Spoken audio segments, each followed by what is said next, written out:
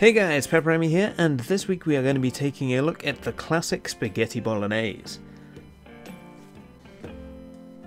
Now the ingredients list for this is going to be broken up into the base recipe and the sauce. Now for the base you are going to need 2 medium onions, 2 carrots, 2 celery sticks, some garlic, how much you use is up to you, and some rosemary, preferably fresh, and 500 grams of fresh beef mince. Now all the vegetables you are going to want to finely chop to all of roughly the same size. And for the tomato sauce, we are going to want 2 400 gram tins of plum tomatoes, a small pack of basil which is going to be finely chopped, 1 teaspoon of dried oregano, 2 fresh bay leaves, 2 tablespoons of tomato puree, 1 beef stock cube, and 125 milliliters of red wine. Now to start, simply add some oil to a saucepan over a medium heat. If you wish, you can add some chopped bacon here. You want to let that fry until crisp and then cook the rest of the vegetables in the reduced bacon fat.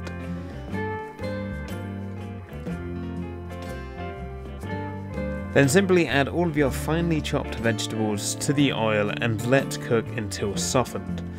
You can also change the ingredients slightly here if you want more onion, less onion. I also added a courgette because my courgette plants won't stop producing courgettes and we're kind of getting overrun.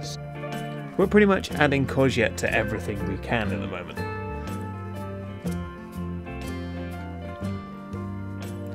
Once your veg has softened slightly, add your fresh mince and cook until browned. This should be around 3 to 4 minutes. Then add your sauce ingredients to the pan.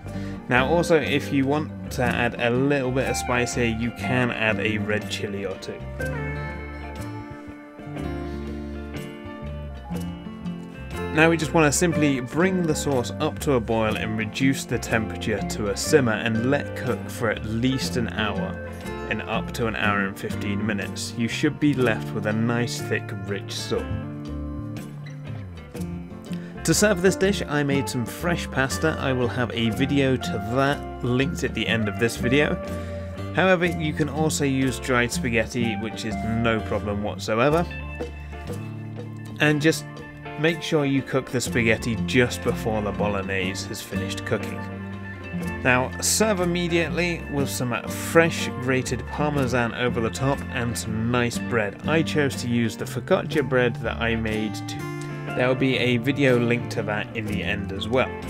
Now I hope you guys have enjoyed this video. This recipe does take a fair while to cook, but it is really worth it compared to just pouring some sauce out of a jar. Now with cooking, you get out what you put in, and just a little bit of extra time because you don't have to keep stirring the sauce. Just a little bit of extra cooking time makes all the difference and gives you a much better tasting meal. But anyway, I hope you guys have enjoyed this, and I will see you all next week for a new cooking video. Thanks for watching.